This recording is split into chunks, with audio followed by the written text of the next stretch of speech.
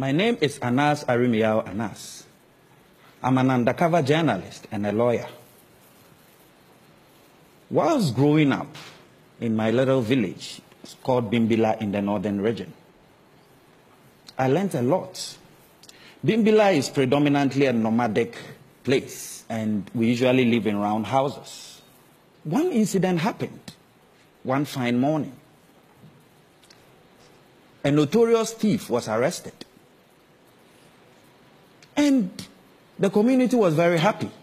But within 3 days, this thief had been released. And the reason given by the law enforcement agencies was pretty simple. They had no evidence. So as I grew up and I became a journalist, I even saw this in a more wider scale, because I realized that politicians sought refuge in always saying that there was no evidence whenever civil society began to question them. With this thinking, I decided to have my own type of journalism. I look at three main things when I do my journalism. I name, shame, and jail. When I say naming, shaming, and jailing, I mean that when I go undercover, I collect the hardcore evidence, team up with the law enforcement agencies, and at the end of the day, testify in the court of law to make sure that the bad guys are put behind bars. See, the people who disrupt our democracy ought to be dealt with through direct and frontal attack, not obliquely or half-heartedly. You see, there's no point in doing journalism and then at the end of the day having these bad guys and walking on the same street with them. So as I kept on moving, I have over the years done many stories and played many roles undercover. I have been a woman undercover. I've been a madman. I've been a sheikh. I've been a pimp, and played many, many other roles to enable me bring that evidence. Over the years, my Chinese sex mafia story, for example, the traffickers who trafficked girls from Asia to West Africa are in jail for 45 years. Talk about the Nana Kwesi Agyeman story, where a pastor raped girls as young as 3. He's in jail for 12 years. Talk about the Seps cocoa smuggling story. They are in jail put together for 16 years. So, as I kept on growing, I started learning. I did go undercover as a prison inmate. And this time it was in Sawan prison. When I got in there, after having shaved my beard and all that, I got in and met the cell lord. I went and paid homage. I didn't understand the chemistry of the prison. You see, the prison always has hierarchies. In the night, I was caught up and given a severe beating because I did not pay homage by paying money to the prison lord. In the prison, I found instances of human rights abuse. The food we had was being stolen by people. We had very bad health care. And it was even easier to get cannabis, cocaine, and other things in the prison than on the street. That is the prison.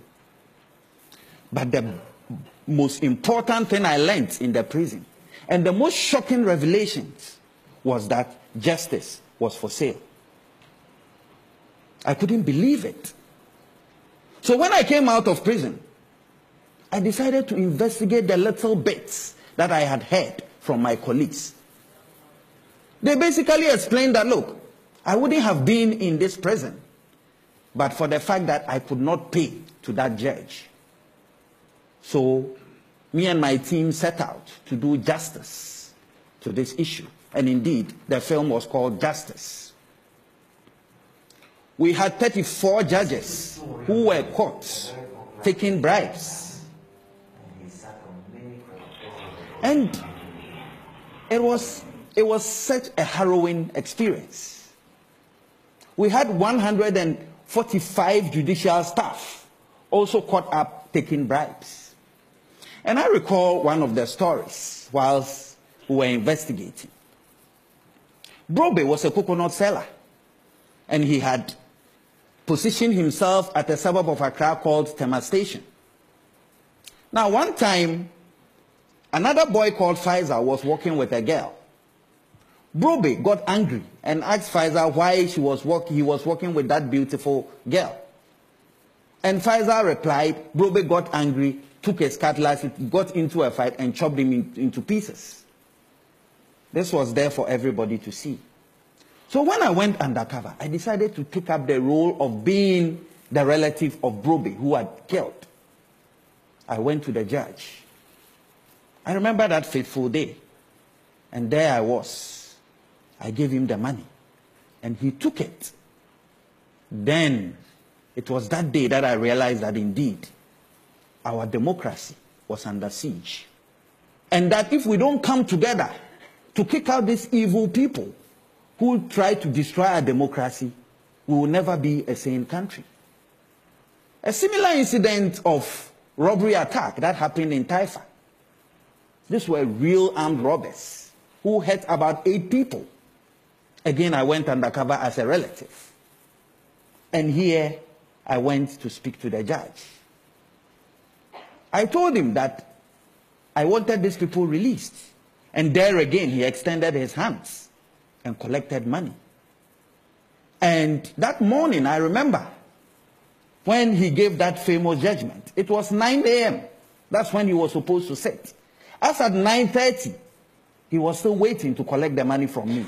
And as soon as I paid him, all these robbers were released back to society. Then I started thinking. I also did go to some of the judges who proved to be so upright. In fact, one female judge that I stood in front of called the police. I had to run away for my dear life. And that taught me another lesson. That despite whatever happens, there are people who are willing to push the frontiers of democracy. See, as I keep doing what I do, I know that there will be problems.